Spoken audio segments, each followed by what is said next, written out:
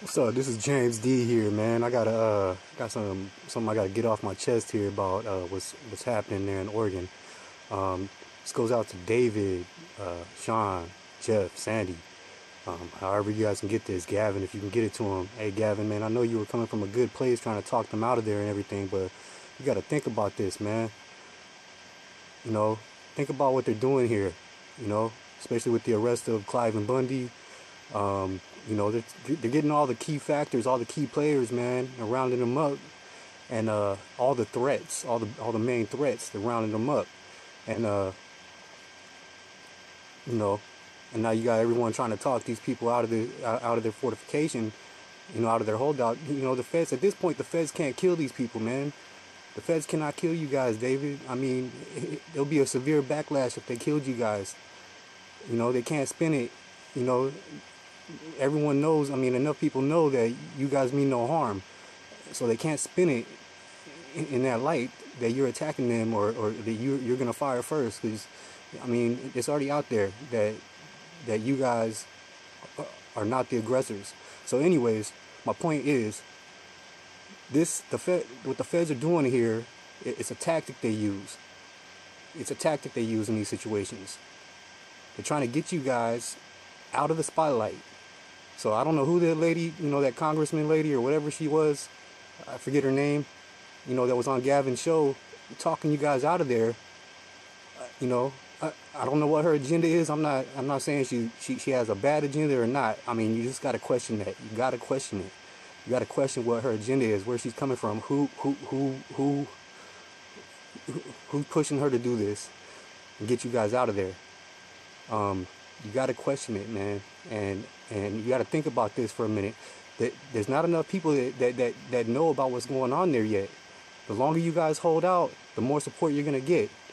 The longer you hold out, the more support you're gonna get. You guys walk into that lion's den tomorrow. The mass majority of the people that know about this, and it's not a lot of people in the United States that know about this. There's not a lot of people in America that know about this. And the ones that do, the mass majority of them are going to forget tomorrow. They're not real supporters. You need to gain more support before you just walk into that lion's den, man. You have to gain more support first. I talk to people all the time, man. They have never even heard about this situation until I bring it up to them, and then they look into it a little bit, and they don't even care.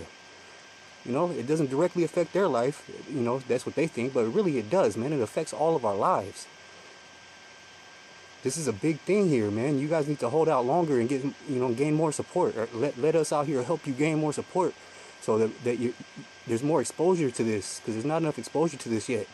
They're gonna get you guys there tomorrow, lock you guys up, throw away the key, try to brush this whole thing under the rug. They already got all the key players. They got the rest of the militia and PPN kind of in check, backing down a little bit. They can't just kill you, because then people aren't going to back down. So if you hold out until there's more exposure, I don't want any harm to come to you guys at all. I'm not saying go out and, guns blazing.